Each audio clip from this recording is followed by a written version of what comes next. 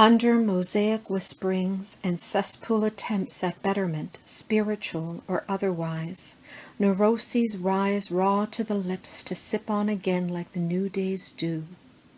Hoisting up fences or spring saplings, laying out books to see their titles and choose between that or combustion. Enchantments shed to make way for awareness that glimpses nirvana, particles of burnt-out folly at times pervading. Bites are streaming, beaming, supernova synchronistic melting downs, past thresholds that cannot be returned from or spoken about. Density surrounds like the deep, moist, gray, cold innards of a cloud, fish on a stick in a stream going around, whirlpool black holes to vanish in and touch upon an echo.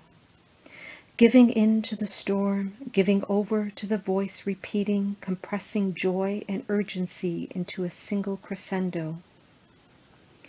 3 days left to saw down the dead tree and sweep the bird droppings from the driveway.